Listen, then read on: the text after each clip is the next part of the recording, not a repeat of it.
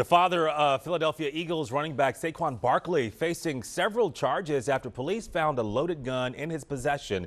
It happened during a traffic stop in the Bronx, New York on Wednesday night. Now, according to the New York Police Department, 55-year-old Barkley was pulled over for driving a Corvette with a license plate that did not match the registration. While searching his vehicle, officers say they found a loaded pink gun. Barkley reportedly told the officers that it was his wife's gun and they carried it for protection. This is not the elder Barkley's first encounter with law enforcement. He has a gun possession record dating back to the age of 19.